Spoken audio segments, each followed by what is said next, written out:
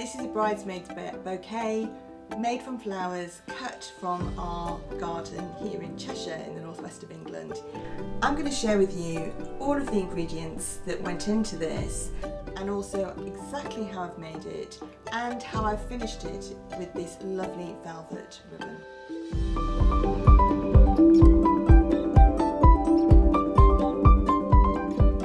So I'm just making the bridesmaids for an autumnal wedding, and all the ingredients in this bucket have been picked from our flower cutting garden. So I like to, it's 3 maids this time, and I like to, for every maid, have a separate bucket, and then obviously the bride has a bucket on her own. And that way you never run out of ingredients, but also you make sure that there's the same feeling to each bouquet.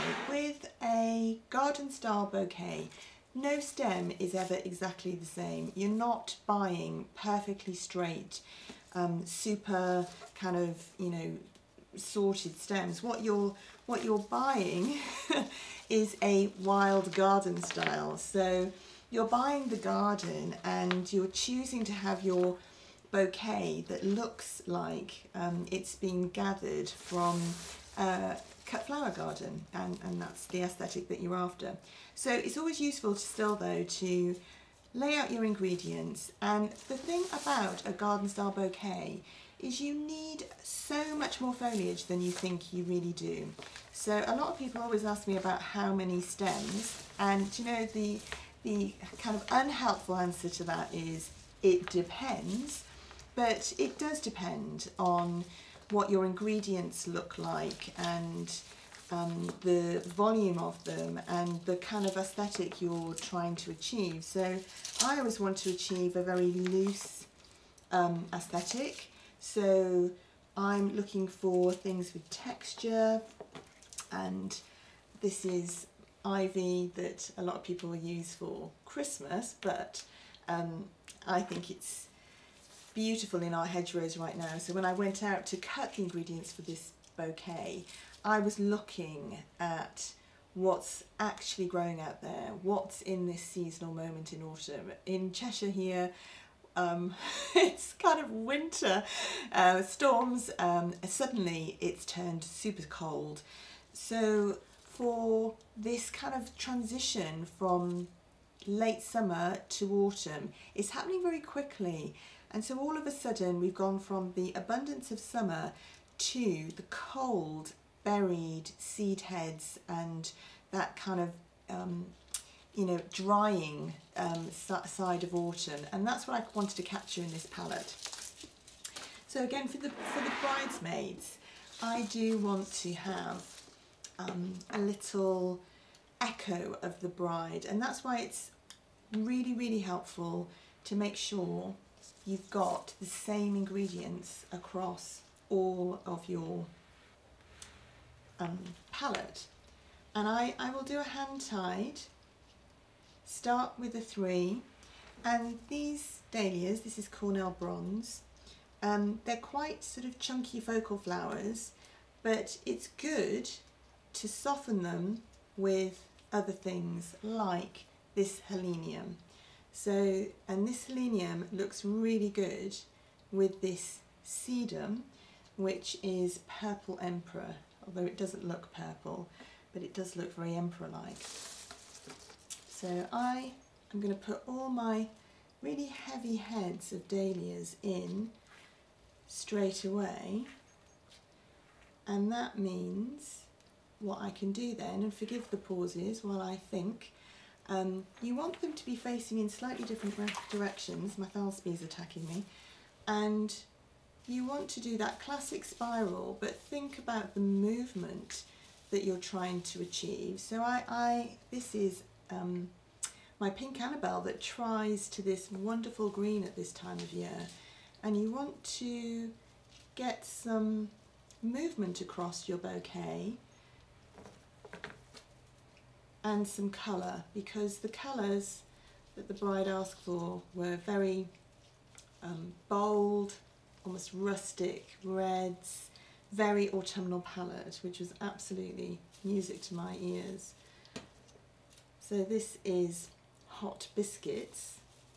Absolutely grew it for her specifically, and I just love the movement that it gives. And just keep turning and having a little look, just keep layering.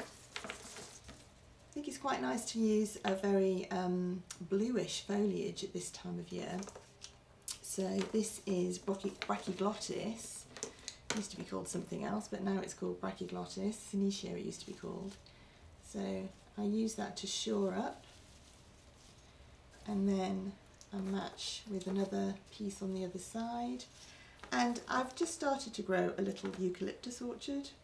So I've got the first little few stems of some plants that I put in the year before last. It does take a bit of time to have foliage, but what I would say if you're thinking about growing a cut flower garden is absolutely think about your foliage right now. So it's good to have annual flowers, and it's good to get those going, and it's really, you know, it's really lovely to have you know, flowers that you can grow your own and include them in bouquets.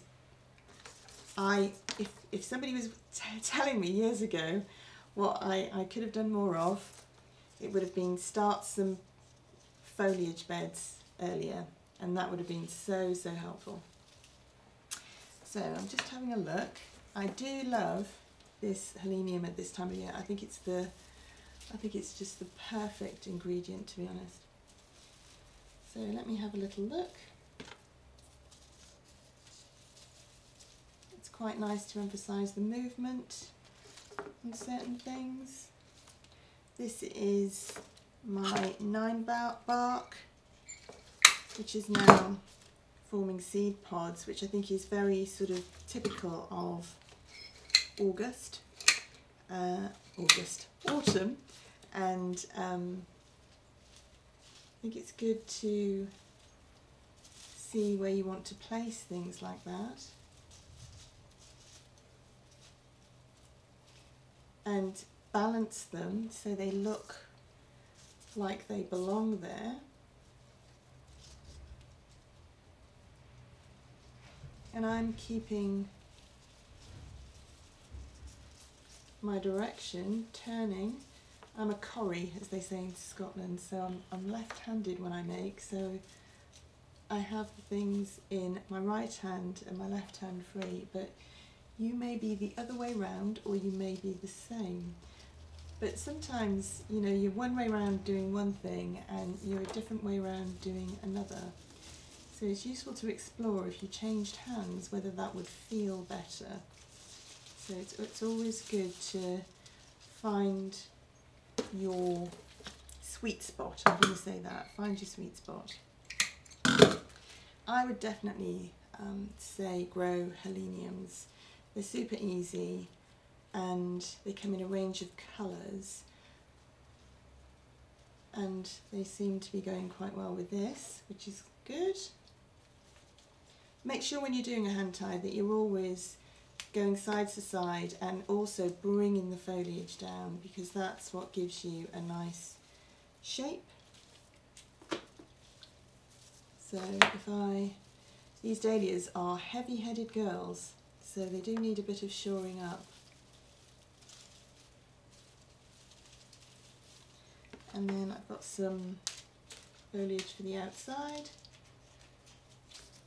And the other advantage of having all your flowers kind of measured out, if you like, in a bucket is your bouquets will naturally be the same size, because you've got roughly, well, you have got exactly the same amount of stems, just they're not all exactly the same. So I think it's quite nice to include some grasses. When I add grasses on one side, I like to add them on the other and use their natural arc as, you know, to get some movement. I'm going to add that stem there.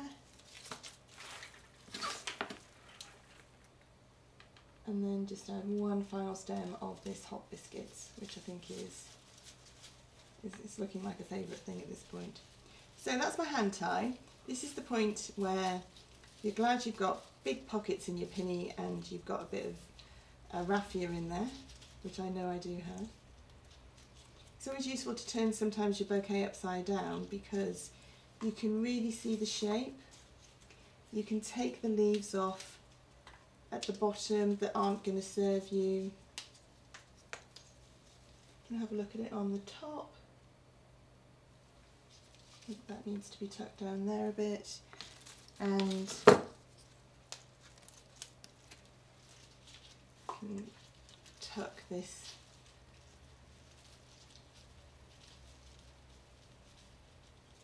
heavy-headed girl because I know she's going to come out. So I'll be wrapping it in a minute, as in tying it off and then letting it rest. And then I'm wondering whether the bride's going to have a stormy day tomorrow. She possibly could. So, bit of string, goop in your finger, make sure that you keep your binding point, I'm telling myself. And it's firm but gentle, firm but gentle. I've used some of my stems of foliage on the outside to make sure I can have that firm but gentle tie. Lay it down.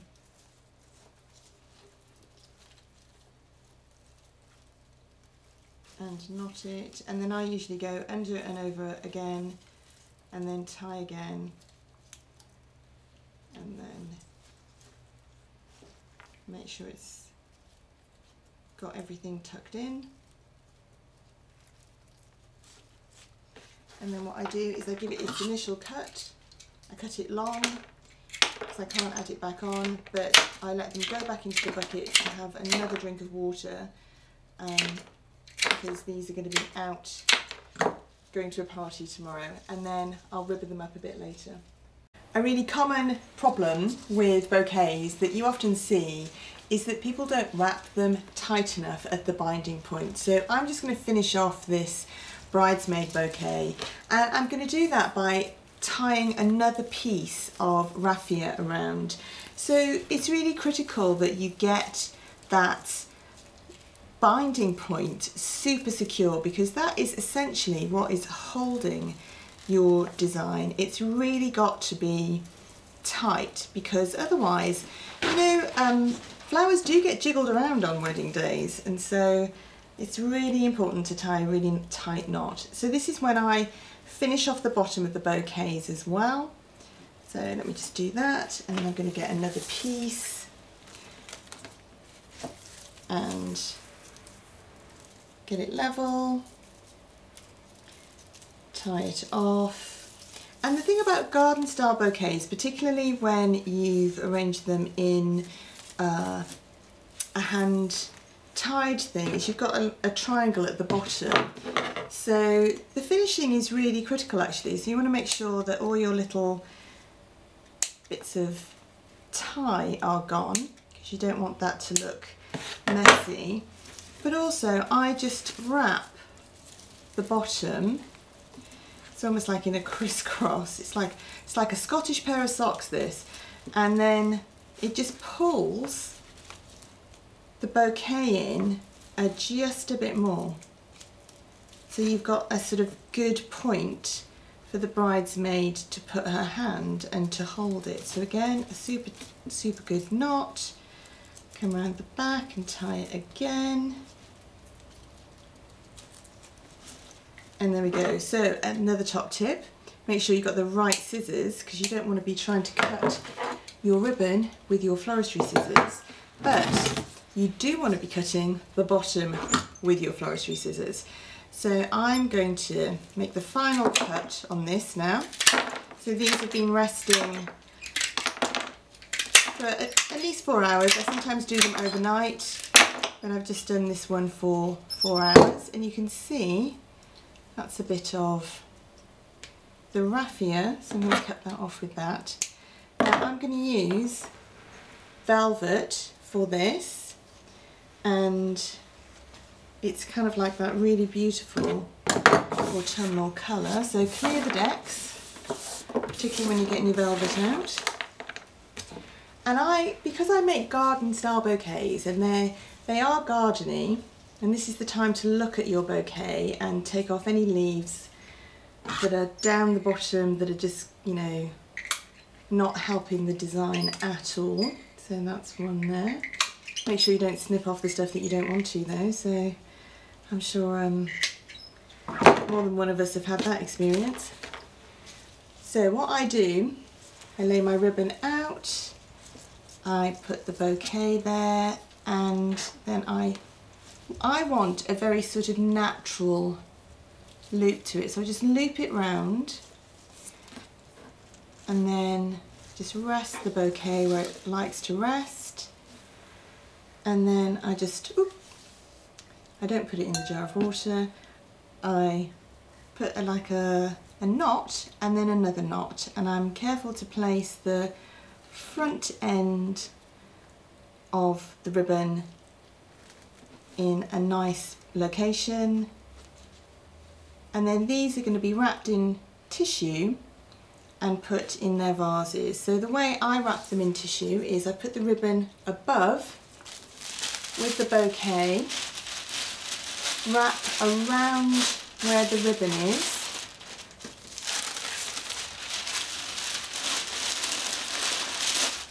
and then I put the bouquet in the vase. And that's my final bridal bouquet.